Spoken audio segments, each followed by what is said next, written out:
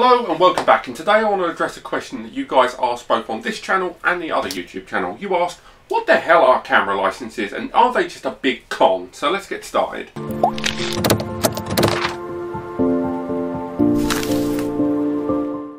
Okay, so for a number of you out there buy a network attached storage device, or NAS, as a means of attaching lots of cameras in your home or office. Now this network, known as a surveillance IP camera network, can be a little bit, finicky when you set it up, but a lot of the time the most important part of the equation isn't even the cameras, it's the NAS in the middle.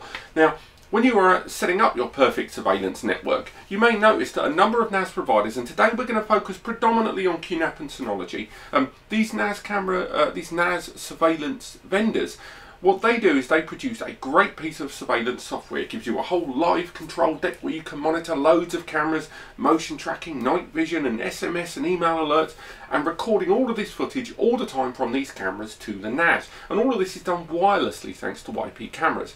However, what you may notice is a number of the NAS brands out there, and again, Synology and QNAP are the ones we're focusing on today, will ask you to, if you want to have lots of cameras, buy these licenses, these two things that are on screen now. And a number of you out there are wondering, hold up, what is this? This is just a big con. Why do I have to buy all these extra camera licenses? Why are you making me pay for these extra cameras? Now, on the face of it, I can see why you think that. And I used to think it as well. When I first got into NAS a number of years ago, I actually had 4 cameras dotted around my home. And one of the things that made me buy my first NAS, which was the little Synology unit, a 214, when I bought this Synology NAS with the surveillance software, I thought, great, I can, use it for all of my media, set up all my backups, run a little CMS there for all the stuff I was doing on the side, and have these 4 cameras.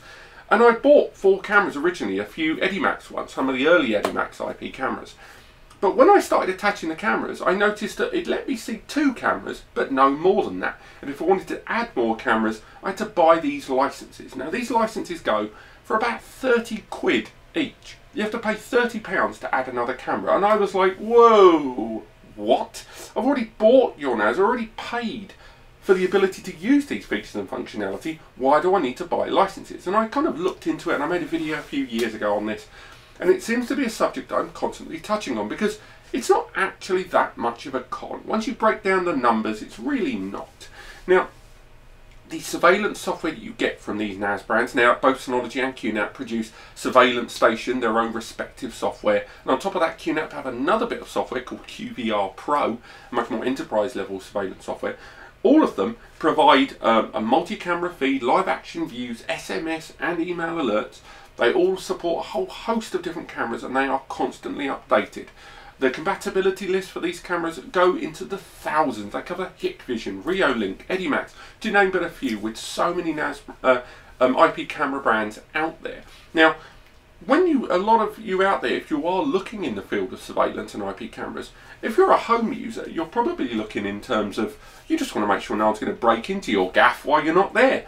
But if you're a business, a lot of the time your insurance depends upon it, and lots of legal requirements are stipulated on behalf of your employees, your company. Maybe you've got a shop and you have to have CCTV surveillance dotted around your business in order for you to be covered or to be able to claim damages or claim reparation for lost income. Now, that is a lot of responsibility to put on the shoulders of a NAS brand that are producing a unit for about 300 nicker. That's not a lot of money for a business that might have a turnover of £50,000 to £100,000 a year. So what happened was QNAP and Synology and other NAS brands as well found a middle ground. What they do is they give you that software for free with the NAS. They could have charged it as a separate license. They could have said, here's your NAS, and if you want to use it as surveillance, here's our surveillance software. They give you that software for free.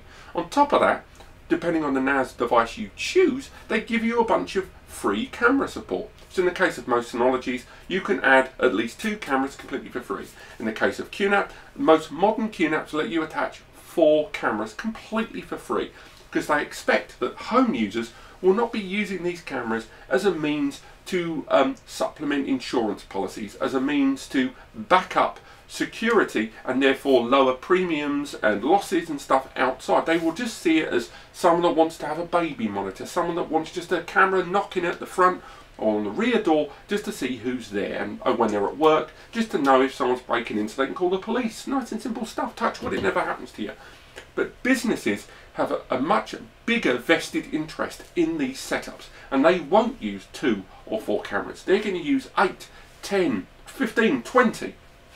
And for that kind of support, I think it's right they should pay, because it's one thing for them to save hundreds if not thousands of pounds a year by having these cameras and then complaining that the application doesn't meet their needs. So I think it's fair in this sense that QNAP and Synology have reached this middle ground whereby the home users get 2 to 4 cameras included completely for free in terms of support, but the business users are the ones that, you know, to keep this software as enterprise as possible for all, should be expected to pay for those additional cameras. It's only fair because, again, if a NAS at 200 or 300 nicker, the amount of coverage and protection a business is going to get, it's going to be that to the power times 10 or even 20 that sum.